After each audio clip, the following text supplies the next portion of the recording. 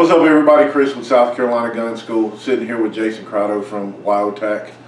He was one of the great instructors out at Train and Learn here 2023. Phenomenal event, phenomenal instructor. You taught me some really awesome things, and again, that was why I was like we talked about before, I was glad to come out and do some work with you, because it kind of validated some of the things that I do, especially with the cover. I remember you talk about you wanted to focus on cover because that is one thing that people tend to use incorrectly. Well, they tend to use it incorrectly, and we talked about cover. We also talked about transitions, especially strong side to support side. Those are things that people don't practice because they're hard and it sucks. Right. And that's why I wanted to push it. When Kevin Dixie asked me to become an instructor for this, he said, you know, we've been kind of doing the same things, the fundamental stuff, the beginner type stuff, for, you know, all of the events that we've had. He said, I want you to change it up. Right. And so I brought this to the table because I knew it was challenging. I knew it was more of a, it was more manipulation than it was shooting. I think your guys' most of the groups that came through shot a magazine, maybe a little bit more. I think 45 rounds was kind of the top. Right. It wasn't so much about the shooting. It was about rifle manipulation. It was about positional shooting. It was about getting into those positions, moving, transitioning. It was more about that. So it wasn't about the expenditure of ammo with the training as it was with actually doing the dynamic movements that we were doing. And I'm glad I was able to validate what you're teaching, because we're not reinventing the wheel here. Right. We know what works, and we need to diversify that information as much as possible.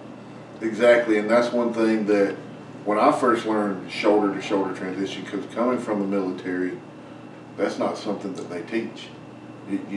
Where's your dominant shoulder? All right, stick the rifle there, shoot it. Right. And when I first learned it, I'm like, you want me to do what with what?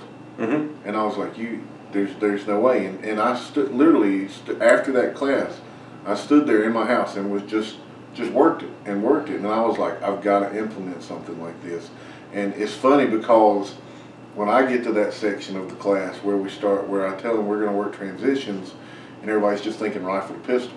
Right. But you hear transitions with a rifle, you think rifle to pistol. I'm like, no, we're going shoulder to shoulder. Right. And once I actually show them why we're doing it, if I'm on the left side of this wall here and I'm in my right shoulder, I've got to expose so much of my body to be able to get that rifle out there. Right. And you're exactly right. Life is not NASCAR. There's actually right corners in life. Right. So we've got to be able to transition and use that left side. Now, one of the things, and I'll throw out his name here, Kyle Lamb taught me this. We don't have a weak side. We've got to be able to use both sides effectively. And the only way to do that is to train it and practice it. And when you said that, that really hit with me, because I tell them we're going strong side to weak side, but when you said that, I'm like, I need to stop saying that. Right. Because you're right, we don't have a weak side, because it's all depending on the situation. And I know everybody calls it different. You were kind of showing us how to do a full transition from the right shoulder to the left shoulder. I even kind of show what I call a half transition, where you just transition it over and you're still able to manipulate the gun and shoot and everything. Because what I started finding is some people struggle going all the way over. Mm-hmm. And I found that a lot of people were able to handle it with just that half transition. Because I didn't want to be the instructor that goes, this is how you have to do it, this is how you have to do it. I want to show you the different ways you can do it. You need to find what works for you. But I also tell them too is, if I see you only doing it one way, I'm going to make you do it the other way. Well, and I have a little bit different approach. So, okay, there may be 10 different ways to do something. I'm going to look at those 10 different ways and I'm going to say, okay, what is the best? And that's what I'm going to teach. And I'm not going to burden my students with the other 9 different ways. I'm going to teach them the best way that I know how to get this job done. Right, the most efficient, the most consistent, and the one that's going to make them the better shooter. Exactly. And this is why I tell everybody out there, this is why you need to go and experience other instructors. That don't limit yourself to one instructor. Experience other instructors, because I mean, he might show it in a totally different way. He's probably going to show you the same exact thing I'm showing you, but he's going to be able to explain it differently that you might understand a little better than when I explained it. Right. And that's why I like to go and experience different instructors, just like this event here. That's what I love about this event is we get to experience so many different instructors. Year over year, it's always a different instructor because you see a lot of these events and it's the same content, the same instructors. Like he told you when he contacted you, hey, we want to do something different. Right. And that's exactly why I love this event. Now, I'm a little curious, and I always am curious, what got you into this industry? So I worked as a private security contractor for about 6 years. I got out of it. I kind of floated around. I was doing some other things, and I got the opportunity to go and train with the Kyle Lamb, Viking Tactics. Right. Yep. It was an event put together by Michael Bain, and I got to go down to gun site, spend a couple of days with Kyle, training with him on the range, and it sparked that thing in me where it was like, okay, this is what I want to do with my life. And I spent that was end of the year 2013.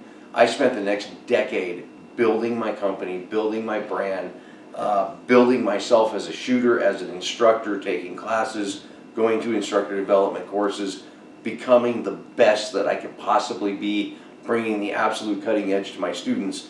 And as of January 1 of this year, 2023, I was actually able to transition this to my full-time career. Awesome. And that was, to me, it was a really great thing to be able to do that when I was finally able to do that, because, you know, the old saying, when you do something you love, you never work a day in your life. Right. And funny thing is, you end up working every day. right. But it doesn't, to me, it doesn't feel like work. No. It does, I don't wake up going, oh, God, I got to go to work today. I wake up going, hey, I'm going to go teach people how to be able to defend themselves and protect their family. That's right. And that's what I think is so great about this. I know we did rifle with you. Mm-hmm. You also teach pistol as well. I do defensive pistol. I do defensive carbine.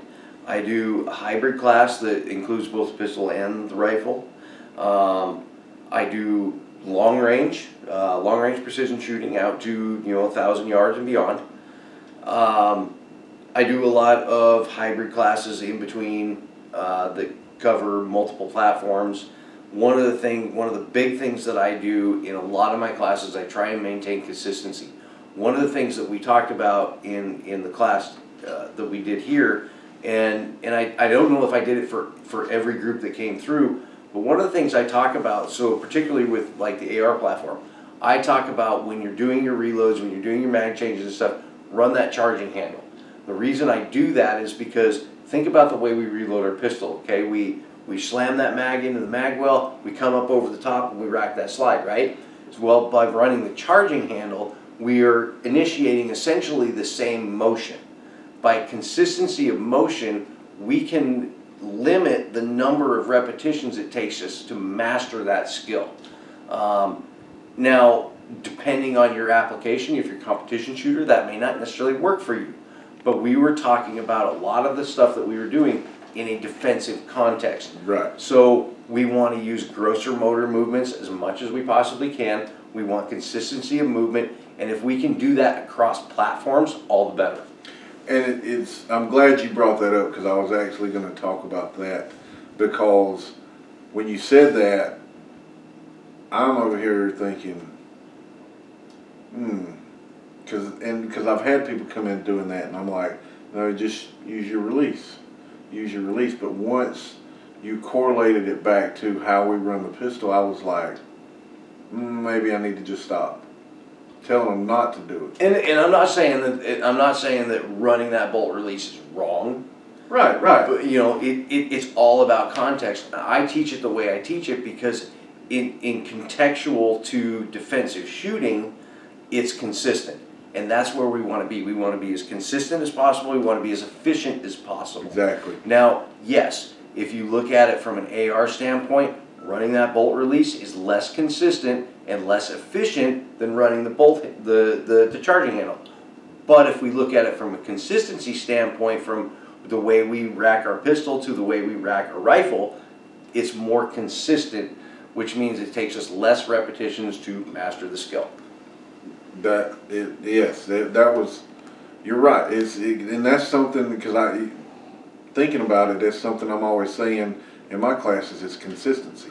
Consistency. I'm like, there's nothing fancy about doing this. Yeah, you see the people that are putting stuff on YouTube, Instagram, making it look good for social media, but I'm like, that doesn't make, some of that stuff doesn't necessarily make you a better shooter. It looks good for social media, looks good to get the followers, get people checking things out, but it's consistency. It's standing there doing the fundamentals and also adding in some movement and stuff as well too, because that's what I really enjoy when I get to where I start teaching the movement, is now where you're learning to move and shoot and transition from shoulder to shoulder and transition to rifling.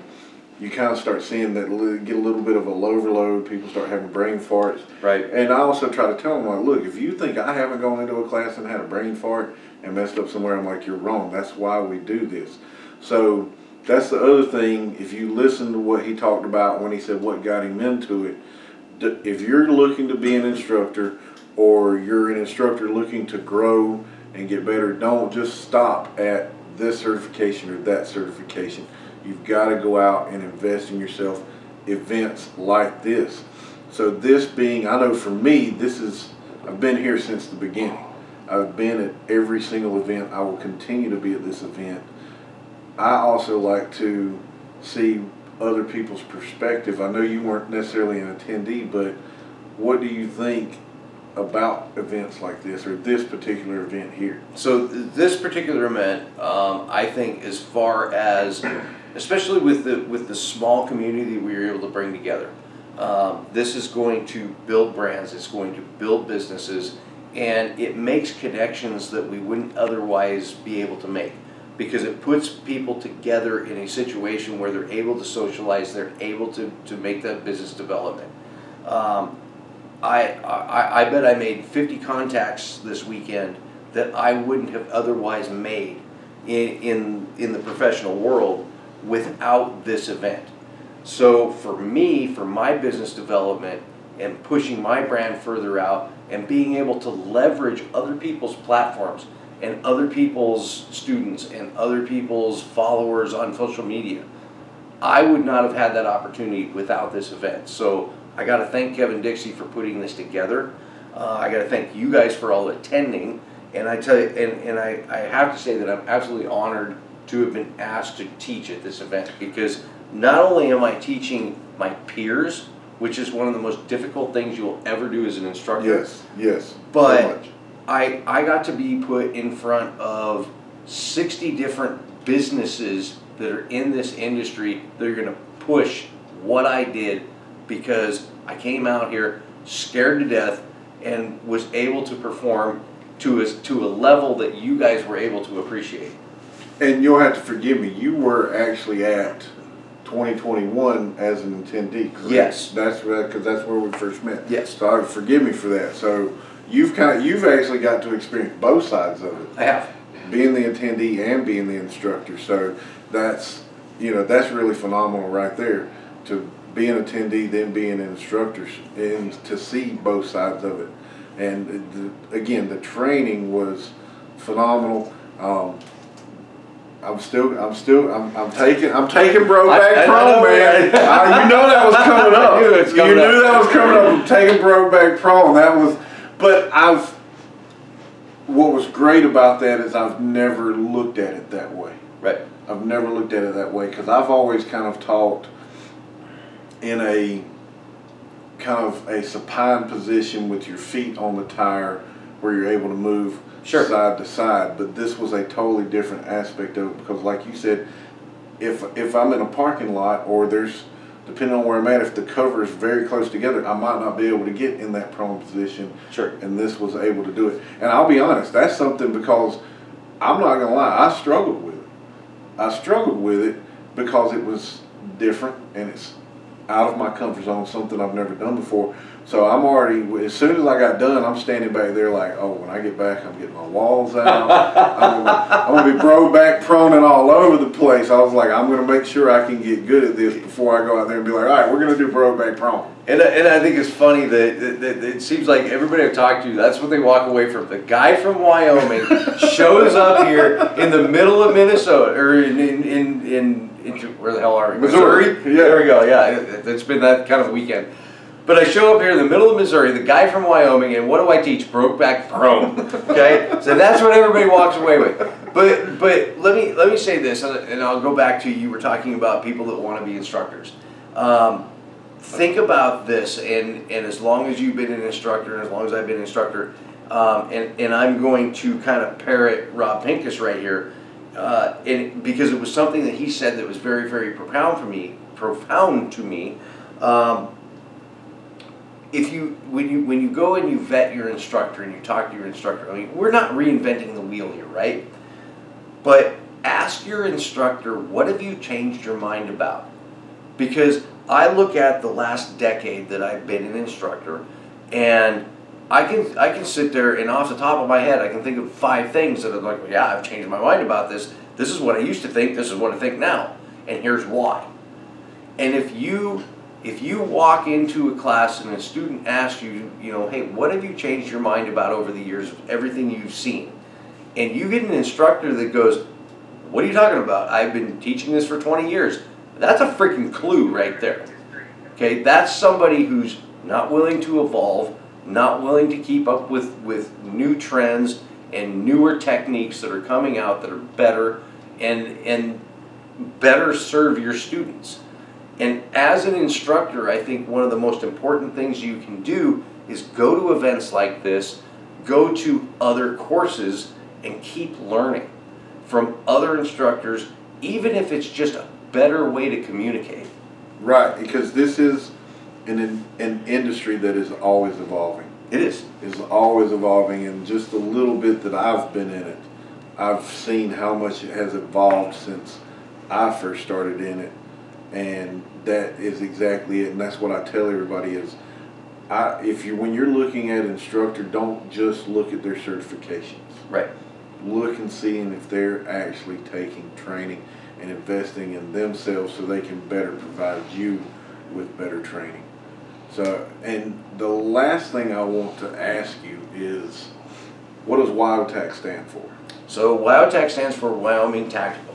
That's what I was thinking, yes. But I didn't want to take very, very unoriginal, and I will tell you, about 3 miles from my house, there is actually it's a dirt road, and if you look at the street sign, it says dirt road. We are very unoriginal people, but we train good students. The students that come to our class, they come back, and they bring their friends because we get them on the range. We give them a quality experience. When we get down on the range, typically we'll bring them back. We will feed them dinner, have a few drinks. We make them family because we want our students to know that we stand behind them. And I think that's a very important thing as an instructor.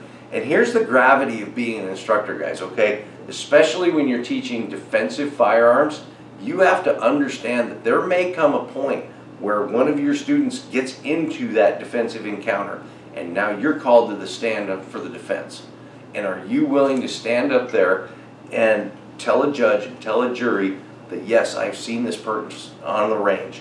They demonstrated safety, they demonstrated confidence, they demonstrated competence.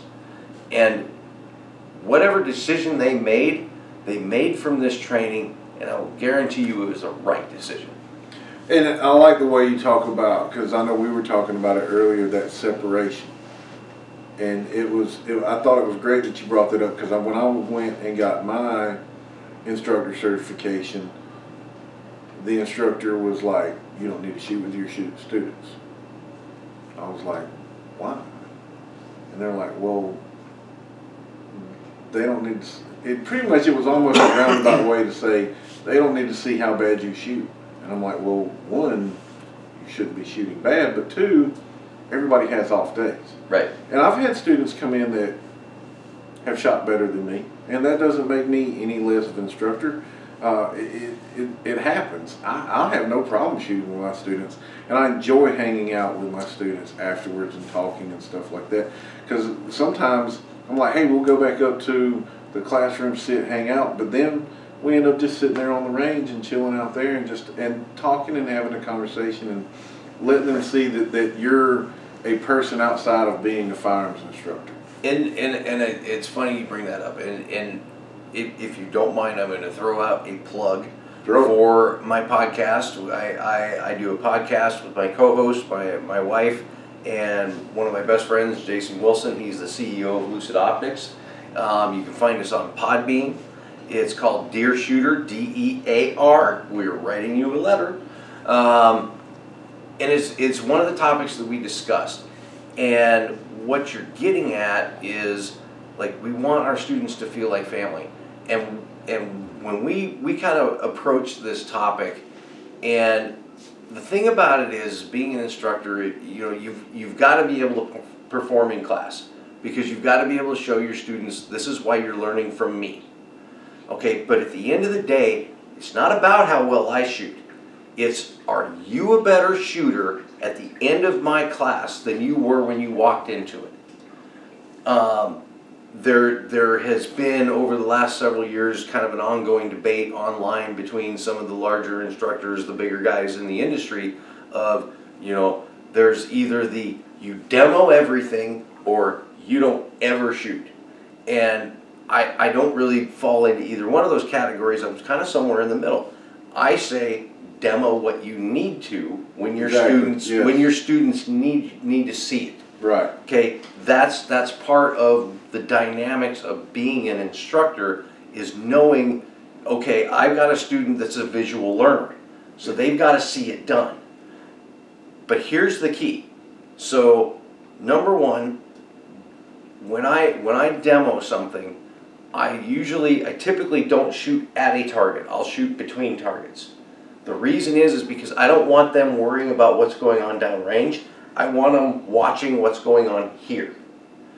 The other reason for that is, I don't, you know, if I do totally screw it up, okay, I don't want the students going, well, why am I training with this bird? Or if I totally rock it, I don't want my students being intimidated. But what I want my students to see is what's going on right here. Right. Exactly. And that's kind of two things on that. I remember something Kevin said, first train and learn. Not every good instructor is a good shooter. Not every good shooter is a good instructor. Well, they're two different skill sets. And I'll add one more thing to that, is anytime you demo anything on the range, always use a student's firearm. Now that's good. That's good. I've never thought about doing that, because I've always had my rifle slung or my pistol on and using my stuff. And wow, that's, yeah, I'm gonna have to remember that one. Most of the time in classes, I might have my concealed carry on, but I'm not really carrying anything else. If I have to demo something, it's, can I borrow your rifle? Can I borrow your pistol? And I will demo it with the student's gun. This does two things. This, number one, reinforces the training and takes away the excuse of, well, you have, you know, Gucci gear. Right. You got. No, I'm using yours, dude. Right. You got Daniel Defense. You know, you Spike's Tactical. We can sit here and go on and on about those top level firearms and stuff. I got the Staccato. You know, so no, that's, man. Yeah, you got me thinking on that one. That's deep right there, man. That's a, hey, look, this is the kind of thing that goes on at Train and Learn. Not just learning on the range, learning in the interview or the after hours stuff that there might be a little bit of this. Exactly, exactly. I tell, like we were talking out there, Katie looked at me and I was like, you need to have Train and Learn and then Train and Learn after hours. Right. And that's just like with sitting out there with Amari and all the information that he was providing and stuff. It's absolutely amazing. If you're in this industry, I don't care what it is, influencer, YouTuber, advocate, manufacturer, instructor, whatever, this right here is the event that you need to be at, because you're able to get in front of great instructors like this and be able to interact and stuff like that. You know, I would say I would love to have you out at my place to teach, but I don't have the distance like you do, man. Oh, you know what? We don't have to have the distance. We can do all kinds of things. I actually did an event about a month ago in Texas where we were at a facility, and I think our max range was like 250 yards. That's about right around. That's so a stretch. Instead of using like our long range rifles and stuff, you know, we do a lot of long range stuff. Where I'm at, we can shoot out to like 3,000 yards. It's crazy, but we didn't have that opportunity there. So what we did was we partnered with Air Force air guns, and we did the whole thing with 25 caliber air guns, where 250 yards is the equivalent of making that, you know, mile-long shot with your 300 Win Mag, right? But we were doing it with air guns. And instead of, I have a 4 foot by 4 foot steel target out there in the middle of nowhere, no, I had an egg on a stick. Wow. No, okay, so that's pretty cool. So, yeah, we're going to be talking in the future, man, definitely. I appreciate you taking the time to sit down with me. Again, I appreciate you coming out, all the knowledge that you were able to throw at us and everything. And that's another hard thing is you get an hour-and-a-half block and it's like, what do I do? But the cover and the transitions, I think that was spot on with that, because that's one thing I've noticed also when I've gone to other schools is some people don't teach. I think the cover is taught in a good way, but the transitions, a lot of people forget to do that. So that was spot on with everything. So how can everybody find you? I know you've got, it's at WYOTAC on Instagram. At WYOTAC on Instagram. On Facebook, it's Wyoming Tactical. The website is www.wyotac.com. Again, we've got on Podbeam, we've got Deer Shooter, and that's DEAR, because I think there is a DEER. Yes. DER. Yeah, you're right. But yeah, I mean, look for us there. You can, you know, you can reach me through both WYOTAC. If you also, Lucid Optics is a sponsor and a partner of mine. You can reach me through them if you absolutely can't find me any other way. But yeah, I'm totally reachable. And you need to check out Lucid too. They've got some really good stuff. We could probably sit here for hours and talk about. Don't get me going on the optics and when it's not a true red dot, it is a blue dot. That's something I'm not gonna waste your time. If you want to get into it, we can go into it.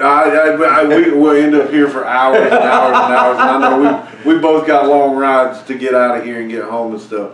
So I appreciate it. Check him out. I'll have all of his information down in the description, so that will be there if in case you missed anything. I'm definitely going to go in and check out the podcast. I didn't realize that you had the podcast, so that's one thing I'm going to add in and check out your podcast. It is new. We launched it at SHOT Show. Awesome. I think I don't even know what today is. It's Sunday. So we drop every day midnight on Thursdays. Okay. So every Thursday morning on your commute, that's when you can listen to us. I think the one that dropped just this last Thursday was about the women's class that we did a week ago. So we had a couple of guest instructors on there. We had Caitlin Wheeler, we had Jean Weir. Those are two very, very interesting people. Caitlin is a 3-gun competitor. She just graduated high school, so she has moved out of the junior division into the adult division. I'm in the middle of helping fast track her into a instructor certification. Awesome. We had Jean Weir, who was a coach for the U.S. Olympic shotgun team. Oh, so cool right there, man. very, very interesting people. It was a very great discussion. I think the week before that we were talking with 10th Mountain Whiskey out of Vail. So yeah, I might go back and check those out. We get into some pretty interesting discussions, but yeah, you can check us out there, and like I said, www.wyotac.com, at WYOTAC on Instagram, Wyoming Tactical Facebook. we're pretty easy to reach, and we try to respond as quickly as possible. Awesome, awesome. Thank you very much for taking Thank you time. very much. Always remember, folks, if you're not shooting, you're reloading. If you're not reloading, you're fighting. If you're not fighting, you're dead. Train to live. And the angry bumblebee has got the overwatch. There you go. There you go.